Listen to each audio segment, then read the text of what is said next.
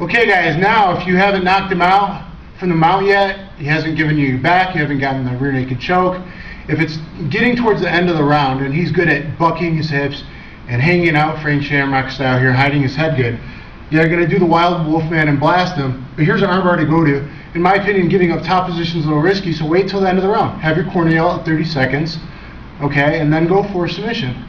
You've already dominated the position. Show the judges that you can try and finish it, or really finish it. You got 30 seconds and go. That's how you should do it, in my opinion. Here's an armbar. Instead of the old school armbars don't work nowadays, so here's an armbar you can actually do from mount. What I'm going to do is I'm going to frame his head to the opposite side, okay, and trap here and hook with my leg.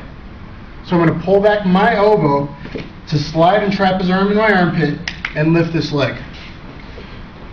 I'm going to trap with my arm sliding back and lift my leg up.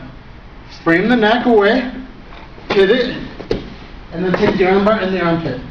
Okay? It's a very dangerous, all I got to do is tap him there, pinch down on it. It's a very dangerous submission if you fall all the way back. Where it's too fast, you got to do a stomach crunch in training so you don't snap the guy's arm. But this is a very good technique to use in MMA instead of that old style push-off jiu-jitsu armbar that doesn't really work anymore. Okay, again. So this is like a trap armbar from mount.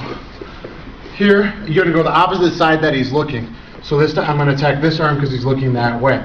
Slide this back, get my trap, arm and leg. Frame, pivot, armpit armbar. Okay, right there. If occasionally I'll miss this and the guy sits up, right away you got to be ready to flow in either to a swim move armbar or transition right away to your omoplata.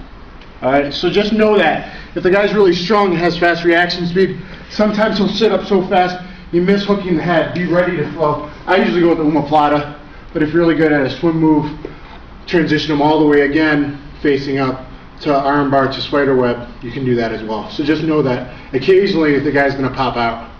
But usually you're going to surprise the guy this way because it's a physical trap in your body and you're not grabbing his arm. It's just trapped there in the arm and he's already hanging around anyway, so he's giving it to you. Right, there you go. Try that MMA in the last 30 seconds of the round and get the tap out.